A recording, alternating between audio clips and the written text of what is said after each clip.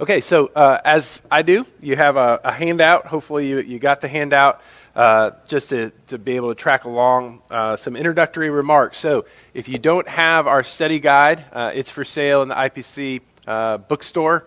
Would encourage you to pick it up. Part of the design of what we've been trying to do within the Word over the last couple of years is not just have a Bible study time, but for you during the week to be able to study the passage in advance.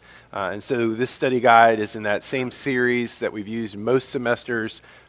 This one's by Eric Redmond, who is a pastor on Ephesians. Encourage you to pick this up. And really the only other thing you need is a good study Bible.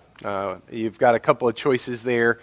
It's helpful if you use the ESV because the study questions work off of the ESV. So the ESV Study Bible or the Reformation Study Bible, that was the general editor for that, R.C. Sproul. Fun fact, if you flip open the page for the Reformation Study Bible, you might see a name or two you know.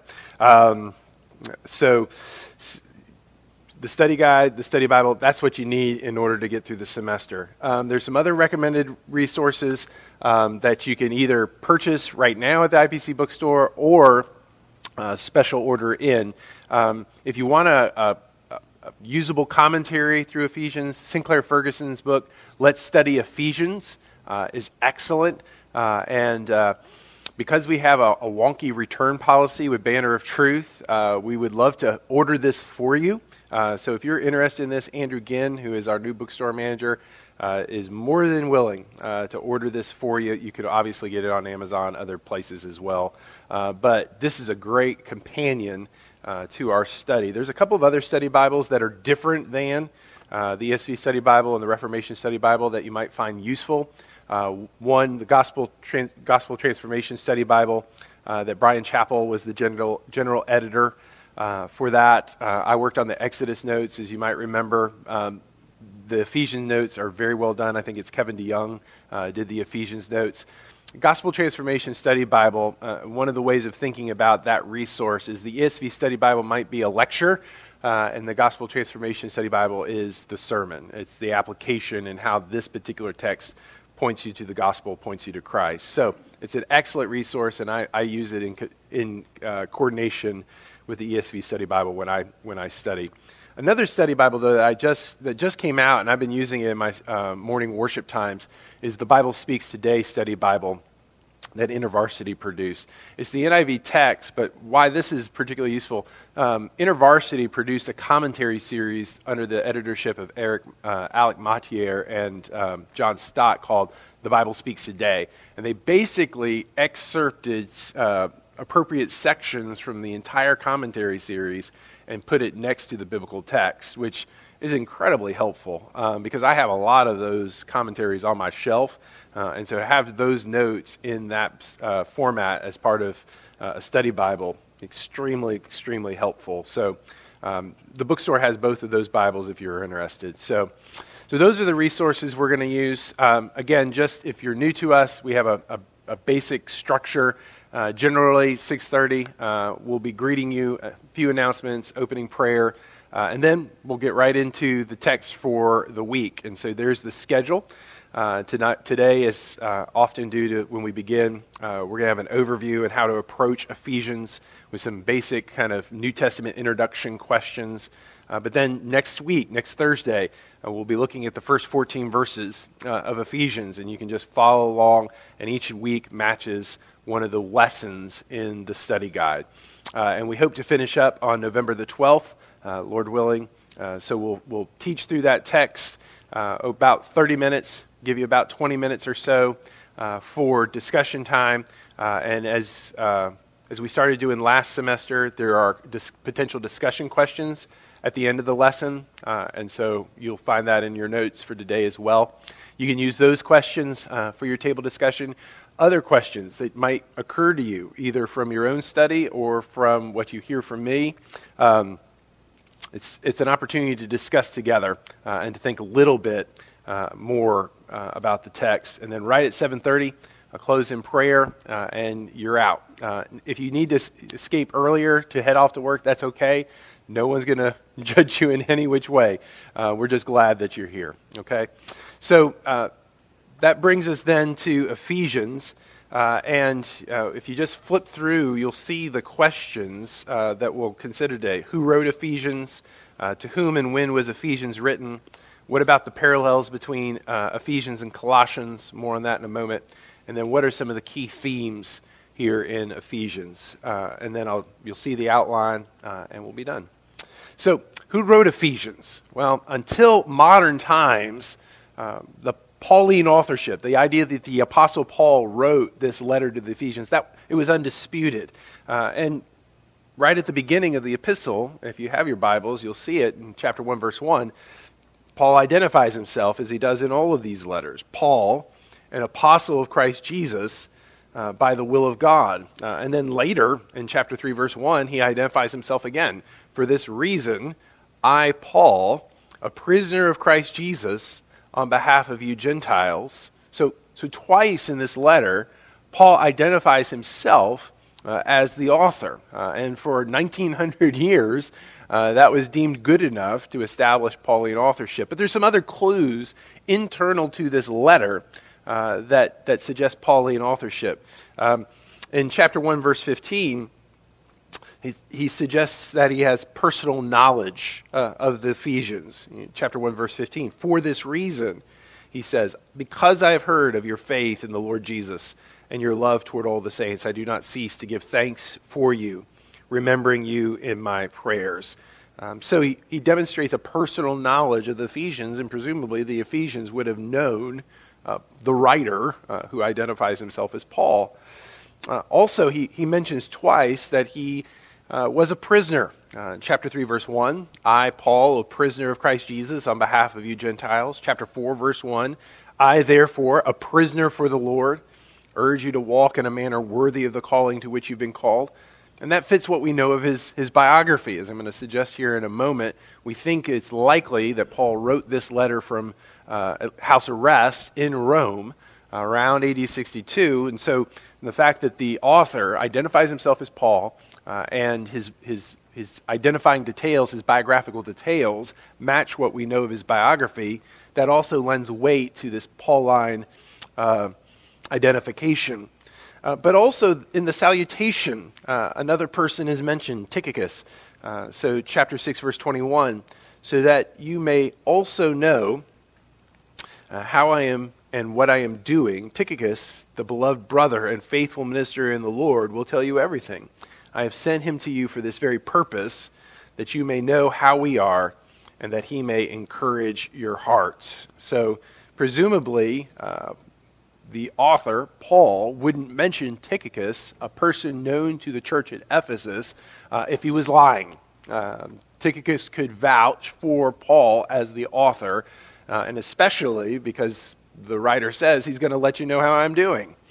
So those three internal witnesses support, we believe, the idea that the Apostle Paul wrote the letter to the Ephesians. From about AD 140 on, an early church theologian named Marcion identifies Paul as the author of this letter. It's undisputed. So for 1,800 years, all of these witnesses together identified this letter as a Pauline letter. Now, 19th century and beyond to our own day, many critical scholars deny and have denied that Paul wrote this letter, and they have at least three objections. The first is that the letter's style and thought does not appear to be characteristically Pauline. More on that in a minute. A second objection, is that the letter has striking parallels to Colossians, which raises a question of whether Colossians was in fact Pauline, but there was an imitator who then used Colossians as the basis for this letter to the Ephesians and simply wrote it under a pseudonym. The third objection is that the author does not appear to be familiar with the letter's recipients. In chapter 1, verse 15, which on the one side seems to suggest personal knowledge, on the other side is a little odd in the light of Paul's extensive knowledge of the church at Ephesus. Chapter 1, verse 15, for this reason, because I have heard of your faith in the Lord Jesus and your love toward all the saints. Well, Acts 19, Acts 20, Paul's done more than heard. Paul has spent an extensive amount of time in the church at Ephesus. He planted it. He knew them. Chapter 20 has the affecting scene at Miletus when he calls for the Ephesian elders and he weeps over them. So it's a little odd, chapter 1, verse 15, because I've heard of your faith. And some have said, well, that's evidence that he really has no sense of these people. He's simply proposing as Paul, and so he didn't write it. There's a couple of other places too. Many of the Pauline letters have personal greetings. You know, when you look at Romans chapter 16, there's a whole laundry list of people that Paul knows in Rome. Here in Ephesians, as we'll see at the end, the only person he mentions is Tychicus, who is the conveyor of this letter to the church. So that's a little odd as well. So those three objections are the typical objections that scholars raise to suggest that, well, Paul may be listed at the heading, but he didn't really write it. It was an imitator. Now, they're good answers to those objections to the Pauline authorship of Ephesians. The first objection, not Pauline style. This letter reads differently, has different theological themes than Romans or Galatians. That's the idea. And one of the things it seems pretty clear is that analyses of an author's style are relatively subjective. If someone were to take if someone were to kind of uncover a cache of things that you've written, perhaps for work, memorandums, contracts, proposals, presentations, and those are the only things they have that you wrote. And then they run across a love letter to your wife that's signed by you. And they have that as well. But they have this group of writings and this love letter.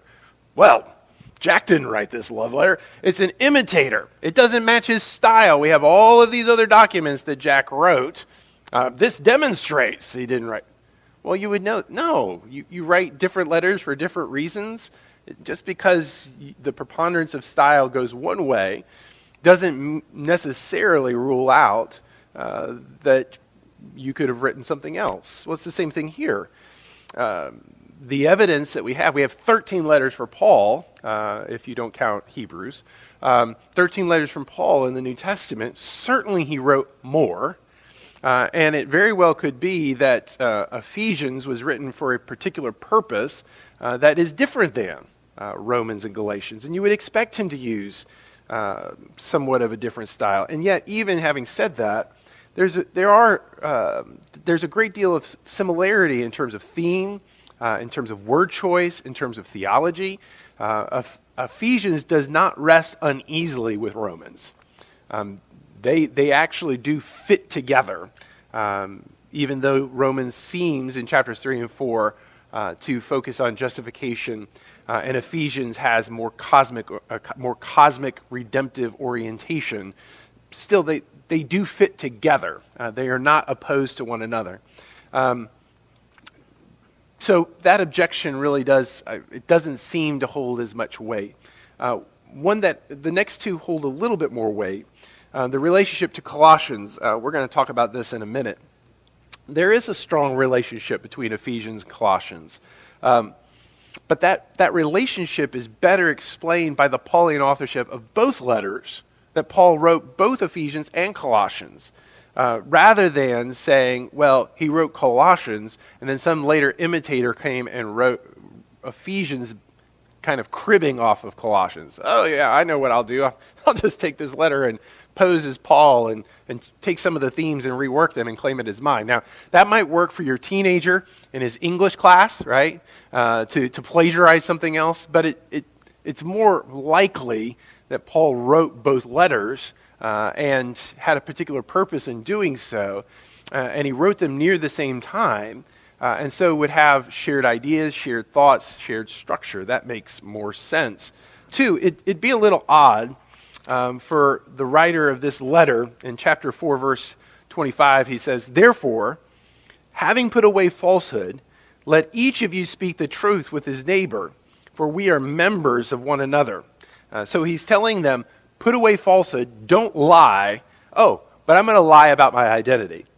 I'm going to pose as Paul, but I'm not really Paul. But you guys, stop lying. Now, our politicians might try to do that, tell you to do one thing and do another, right?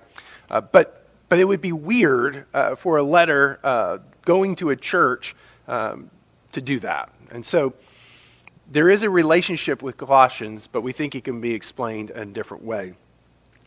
The third objection, this odd lack of personal knowledge in this letter, if this were a circular letter, and again, more on this in a moment, that is, if this was a letter that was meant to be shared with a number of churches, not just one, it would make sense then that the Apostle Paul would not include personal detail. If I was going to write a letter that was going to be shared among a lot of people, I wouldn't start identifying personal details or people I knew necessarily. Now, every Thursday I write a pastor's letter, or I do a pastor's video, and I try to cast that net as wide as possible so it can meet a range of circumstances within the congregation. Well, you would think Paul would do the same if, in fact, this is a circular letter, which I think it was. That brings you to whom was this written? I think this letter, and I think we have good reasons to believe the Apostle Paul wrote this letter, but there are some good reasons to question whether this was directed solely to the church at Ephesus. Well, chapter 1, verse 1, Paul, an apostle of Christ Jesus by the will of God, to the saints who are in Ephesus and are faithful in Christ Jesus. So, Ephesus, the church in Ephesus is the identification here. Well, where was Ephesus? What was Ephesus? Well, you have a little map there in your notes. Ephesus was an important port city on the west coast of Asia Minor in modern-day Turkey. It was actually an inlet port, so you would come off the Aegean, come into this inlet, and the city was built at the end of the inlet. Over time, that ancient harbor, that inlet, would be filled with silt, just from the silt washing into that little sliver of land that created the harbor. And once that inlet became filled with silt, the city would eventually be abandoned because its main economic connector to the rest of the world was undone for them. But during Paul's day, Ephesus was a major port city, and it was the home of the temple of Artemis, one of the so-called seven wonders of the ancient world. If you've read Acts, in Acts 19, the temple of Artemis is going to loom large in that chapter.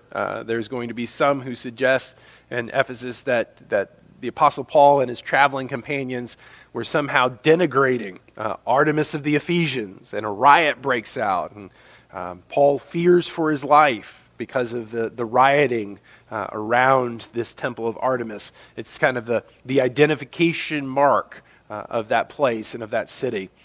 So Paul comes to Ephesus during his third missionary journey, which is described in Acts starting in chapter 18, verse 24, and extending through chapter 20. And then you have the scene with the Ephesian elders at the end of chapter 20. And he spends a great deal of time in Ephesus, starting this church, nurturing this church. But the church at Ephesus was well served. Apollos would spend time in Ephesus. Timothy would spend time in Ephesus. When Paul writes 1st and 2nd Timothy, he's writing to Timothy as he is serving in Ephesus. Timothy is often credited in church history as the first bishop of Ephesus. Later, the Apostle John will serve that church as well. So the church in Ephesus is going to have a number of significant early church leaders. It's a major church right there on the edge of the Aegean in the western part of Asia Minor. And so this letter is written to the saints who are in Ephesus, but it's likely, as I've suggested, that it was a circular letter passed around Ephesus and other churches in Asia Minor. In the Greek New Testament, the the textual evidence for that phrase in Ephesus is actually not super strong. Some of the earliest codices of the Greek text that we have for this letter actually leave in Ephesus out, which then causes all sorts of questions. Well, why was it left out? Was it so that the copyists, after they took the initial letter, could insert other churches' names like Laodicea or like Philadelphia or like Sardis, other churches? You know those churches from the 7 churches of the Revelation, right? Ephesus is the first listed among those 7 churches, but so is Sardis, so is Laodicea, so is Philadelphia. So did Paul intend this letter, similar to the Revelation, to be circulated among those 7 churches? Did he intend this letter to be circulated among 5, 7 churches directly around Ephesus? It appears that the textual evidence, as well as some of this internal evidence, would lean that way. Another clue, though, comes from the letter to the Colossians. In chapter 4, in verse 16, backing up to verse 15, Paul, in writing to the Colossians, says, "Give my greetings to the brothers at Laodicea and to Nymphaea and the church in her house. And when this letter has been read among you, have it also read in the church of the Laodiceans, and see that you also read the letter from Laodicea." Well, we obviously don't have a letter from Laodicea in our New Testament.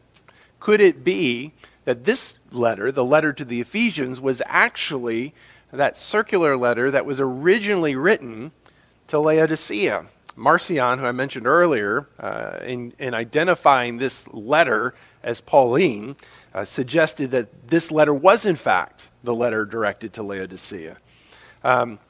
So there's a number of clues that suggest that, well, at a bare minimum, this letter was in fact a circular letter that was circulated among a number of churches. And we think that the church at Ephesus was one of the churches intended. Clement of Alexandria, who lived from 150 to 215. Irenaeus, early church father, 130 to 202.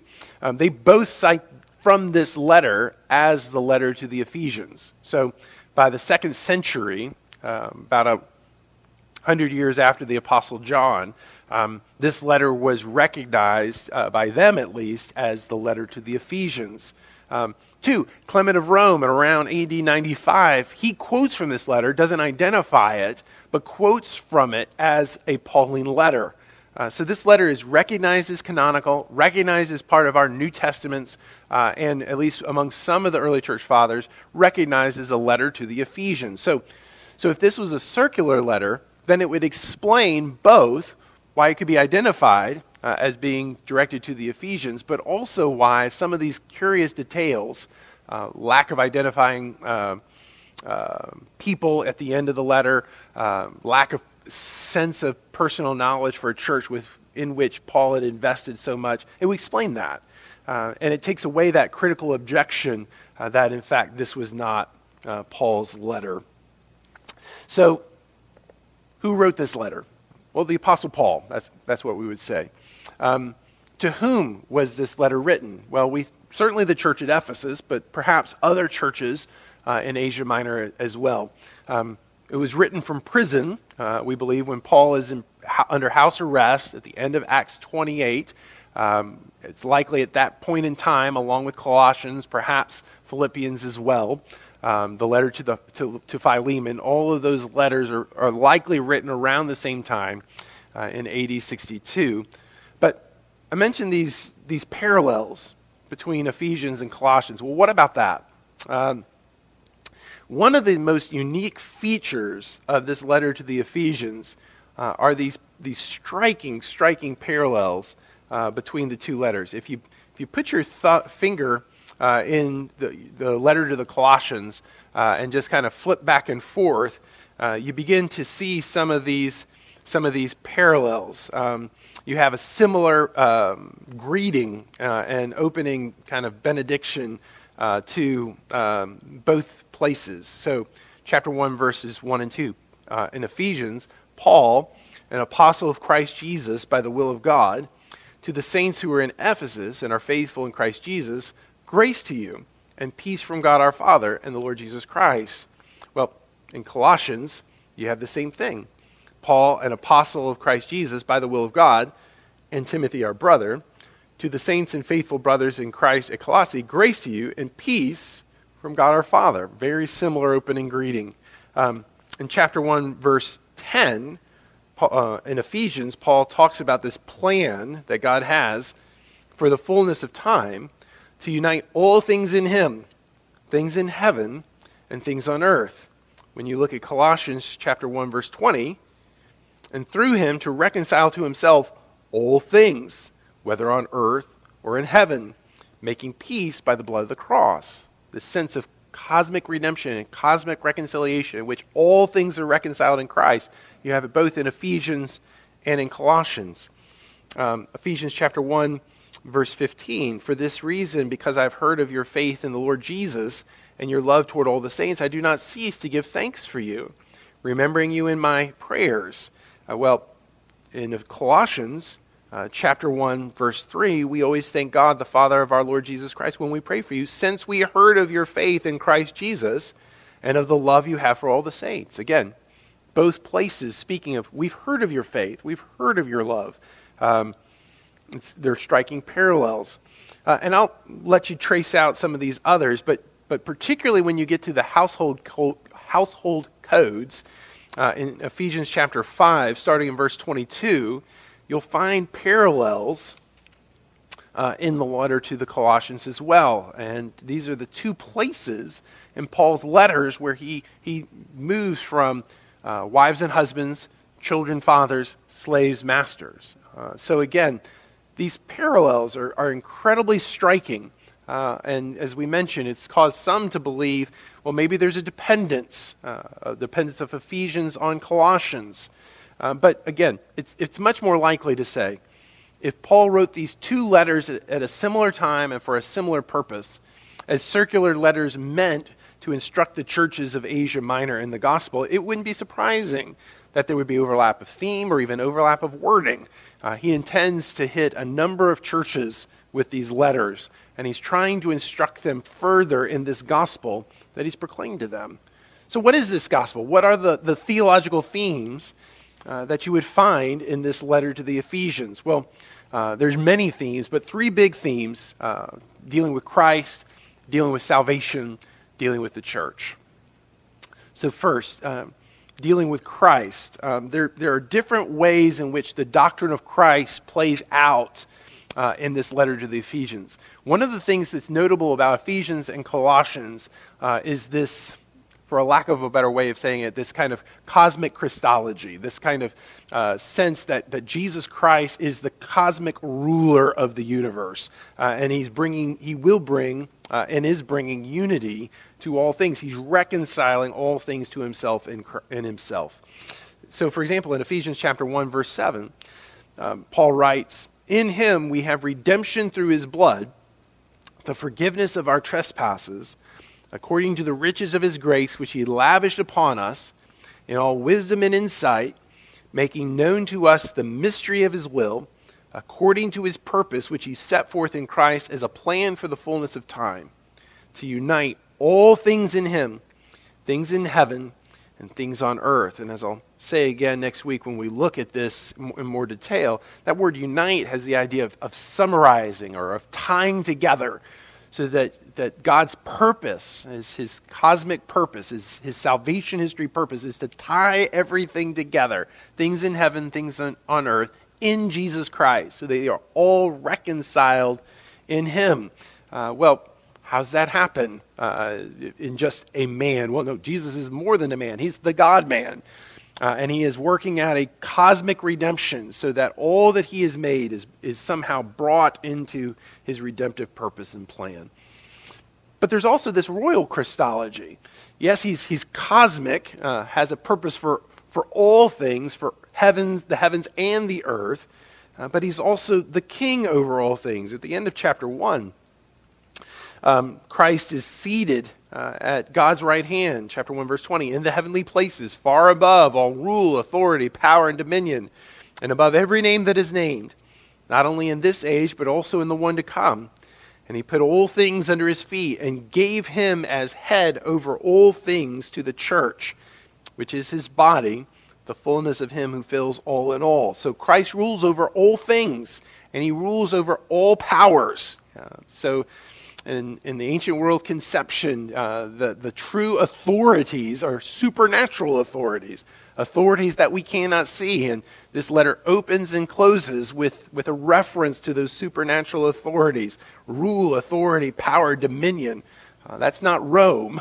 That's the enemy's territory. The various legions of demons, but also of God's people, of angels and archangels, cherubim, seraphim. Over all these supernatural powers, Christ is the head. He is the king, and he rules over all things for his own glory, but according to this passage here at the end of chapter 1, for the benefit of the church, which, as we'll say when we get there, is a remarkable thing to think of, that we as Christ's church are part of his rule, that he is ruling to benefit his church. Doesn't feel that way. Doesn't feel that way right now, does it? But that's our feelings, not our facts. The fact is, Christ is ruling over all things. He has put all rule, authority, power, and dominion under his feet. He is seated at the Father's right hand in the heavenly places. He does hold session. Those are the facts. We may not have eyes to see it all the time, but it is true. Christ Jesus, even now, is ruling over all things for the benefit of the church. So this royal Christology is a keynote of this letter. And yet these cosmic and royal themes are also set next to a suffering Christology, that Jesus the Christ came to suffer, to be raised from the dead, and ultimately to ascend to the right hand of the Father. One of the things, and I'll mention this when I just touched briefly on the outline, but one of the things structurally to recognize is that Paul starts praying in chapter 1, verse 15, and he doesn't actually stop. He gets distracted, but then he comes back and prays in chapter 3 at the end.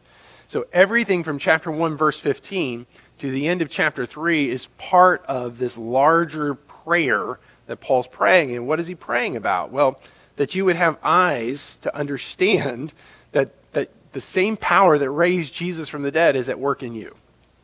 This resurrection power that raised Jesus from the dead is actually present, having raised you from the dead spiritually, and will raise you physically from the dead. That same resurrection power is at work in you. And Paul wants you to have eyes to see it. As part of that, though, the centrality of those gospel moments, the cross, the resurrection, and the ascension, are threaded through this letter. And in fact, in chapter 4, it should be verses 7 to 11, this is one of the few places in Paul's letters where he talks about the benefits of the ascension for the people of God. When he says, grace was given to each one of us according to the measure of Christ's gift. Therefore it says, when he ascended on high, he led a host of captives, and he gave gifts to men. And saying he ascended, what does it mean? But that he also descended into the lower regions, the earth. And he who descended is the one who also ascended far above all the heavens, that he might fill all things. And what did he give then? He gave apostles, prophets, evangelists, shepherds, and teachers. And there you get a taste of this ascension theology and why this is significant for the people of God. With these key redemptive moments that we confess in the creed, they're right here in this letter. And this suffering Christology, this incarnational Christology, the work of Christ on earth in his humiliation and exaltation, it sits beside and is interwoven with Paul's emphasis on Christ's cosmic reality, that he's bringing unity to all things, as well as his royal rule over all things and all powers. So a lot about Jesus and his rule over his world in this letter. But coupled together with this Christology is much teaching concerning salvation, or soteriology. At the very beginning of this letter, we see that our salvation is rooted in a triune purpose and plan. This is one of my favorite passages, chapter 1, verses 3 to 14, because it's yet another witness to the Trinity. Every spiritual blessing that we have comes from the Father through the Son by the Spirit.